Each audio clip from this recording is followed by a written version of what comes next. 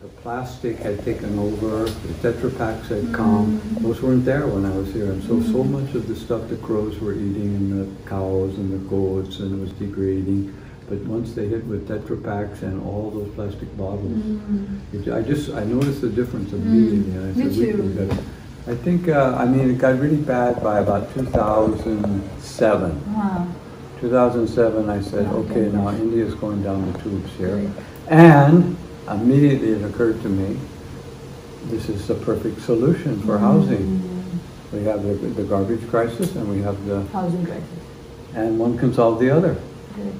All these tons of plastic waste and all kinds of waste, we make into houses. We started right away, zero waste Auroville. We haven't solved the issue yet. But then people said, oh, you can't do that, waste is toxic, you can't build a house out of waste, and all this bullshit. So I said, okay, and then I had to do it. So then I did the only way. The only way, yeah, you just do it yourself, and then people can, oh, really? You did it? It worked? Oh, it didn't fall down? Yeah. And I had some advantages at that time. We had a cyclone. So this tree right behind you fell down on the front gate with all these branches. It's African mahogany.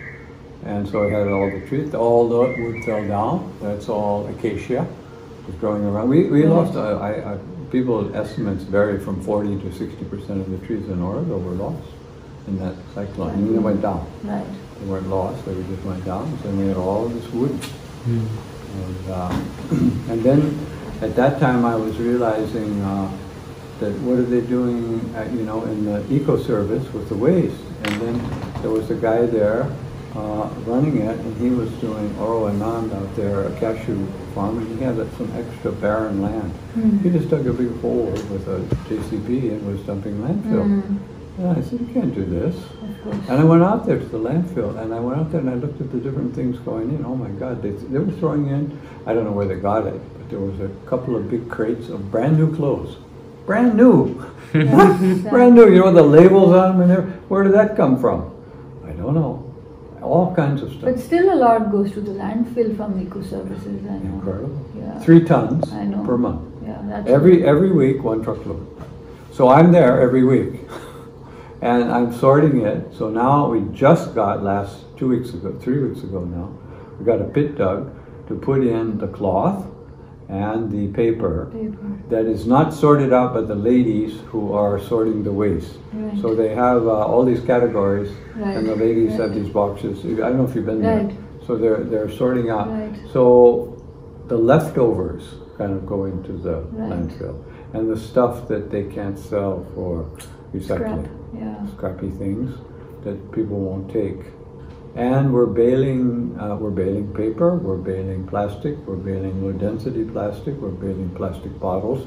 We have a press there. And so those are sold. Right. So that's okay. Right. But that's a lot of but all the rest, the old umbrella, the broken mop, so many things. The mosquito killing rackets. Yeah. All that, plenty now, Plenty, so much stuff, you just can't believe it. And we have a lot of bottles. People are over drinking everywhere, in the village, in Auroville, everywhere. A lot of bottles, but they can sell the bottles. So they're selling the bottles mostly. These bottles I picked up around here, there's big fields. So I collected bottles for 2 years. 2 years collected things, stacked it in the back there, built the house in 1 year. Yeah, and then the window frames, the doors came from down on the road. The old things that they're sold down on the road. There's a whole line of stuff going into Pondicherry. I don't know if you ever noticed on the ECR. All those old places, they're selling wood and frames and stuff, and it's relatively cheap. And good wood. Oh my God! Yeah. It's the oldest wood. Yeah. The oldest wood. The bed upstairs. Where do you see the bed we have? We got the best bed in the world. It's called, I don't know if it's 600 years old or what, but it's Burmatique. It's precious. You can never get it again. No. Never get Nothing. it again. No, and just think of the thousands of people that slept in it. But people don't like those things because of the vastu. You know about Vastu? Yeah. Oh, yeah, Vastu, yeah. They say, oh, these old things, you know, they have all bad Old vibrations energy. and old energy. Yeah, I said, one incense stick, I can purify a whole house. With your own energy. Yeah. Well, the incense. Yeah. You Om call mantra. it a little Om, That's a it. little Om Namah Yeah, Shiva, yeah. or anything, use anything. That's The what- mother will help, everybody Sure, will help. sure. That's why. You can, matter is sacred. See, matter is Correct. sacred, people haven't got it yet. Matter is sacred, the stones, the sand, every all coming single from- atom, It's sacred. what is it made out of? Energy. What is it? Yeah, and what is the energy? All of us. Huh? All of us. All of us. Yeah. Yeah. Love. The universe created out of love. So Nothing is a reject. You can't go wrong. We call it Mother Nature, we call it Mother Earth. Let's stick with the mother, and let's take care of the mother's body. All the mother's body, us, everything. And we can do it. We can do it. We have enough for everybody. 8 billion people, we can take care of it very easily. All the statistics show you can take care of the population. The guys that want to get rid of the population, like Bill Gates and those eugenic people, is they want to make more money because the poor is not giving them enough money. Of course. So they want high-end consumers. It's just crazy. Anyway, we figured it all out.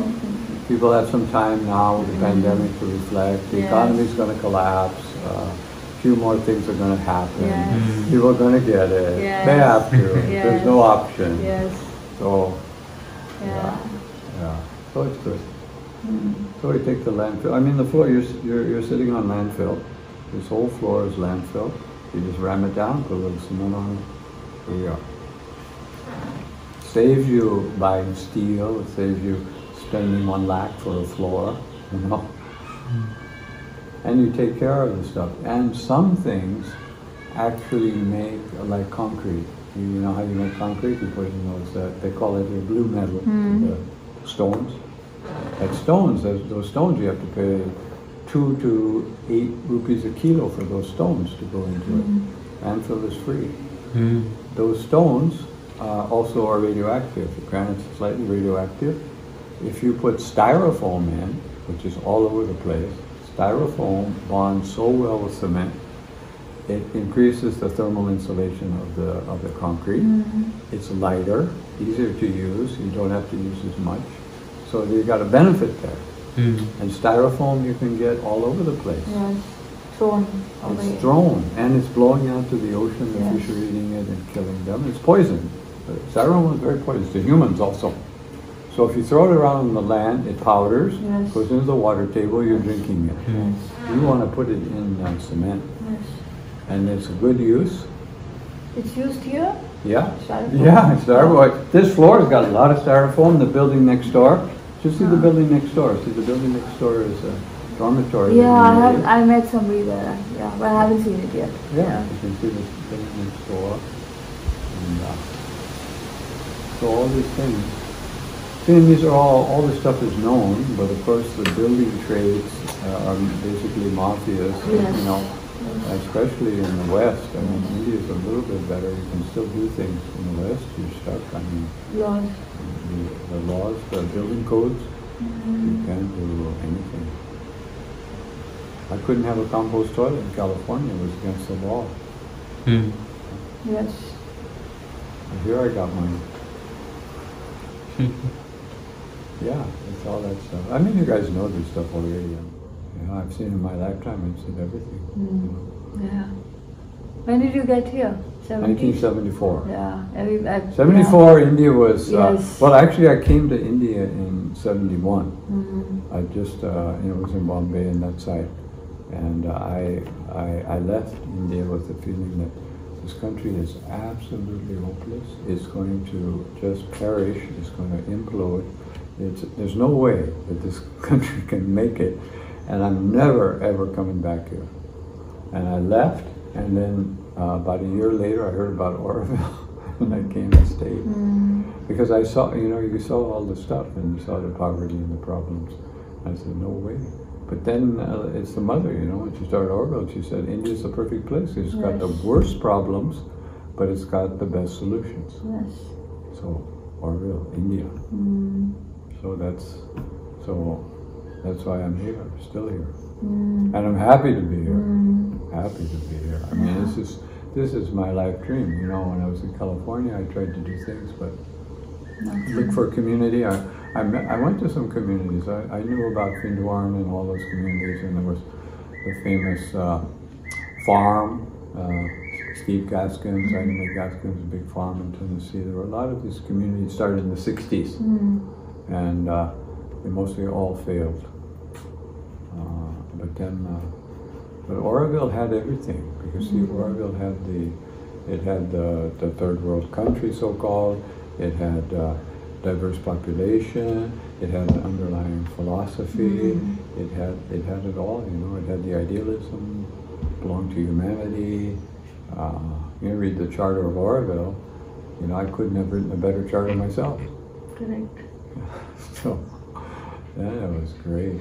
And now, how do you see it The same, compared to the same. charter? I mean, well, I mean, people haven't got there yet, but it's still there, and people are still, you know, no one has said that we have to throw out the charter. I mean, a few people have made disparaging remarks, but still, it's still there, and the core beliefs in the community, values, are still strong, even though people individually fail to maintain them.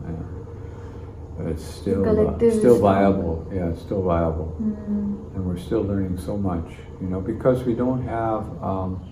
See, there's not a new structure. The mental structure that we have is still patriarchal. You know, we had a mother, father, and we brought all our patterns from how we were brought up. So we're all conditioned, so conditioned culturally and psychologically. To break all that is a big job, and people, especially under some stress, will revert right back, you know, especially hit survival. When it comes down to money and food and those things, people don't want to budge. They're happy to have a new age, wonderful place, and, you know, and all, but don't interfere with, you know, what I need for my power. Yeah. Power and control. Yeah. Two things. You know, I mean, I grew up, you know, you just drink the water. Yeah, wherever and it was fine, wherever you were, you drank the water. And you could go out and drink from streams. As a boy, you know, when I grew up in California, we would go out, we'd go fishing, we'd drink from the stream. Yeah, we all do. Yeah. On our trip, we just drank the water that was there. Not a single bottle was bought. Yeah. Of course, to pay for water is like sacrilege. Yeah, it's unbelievable. Yeah. And then you, of course, have all those bottles all over the place. Right. I got one lampshade up made out of the bottle, so cut it around.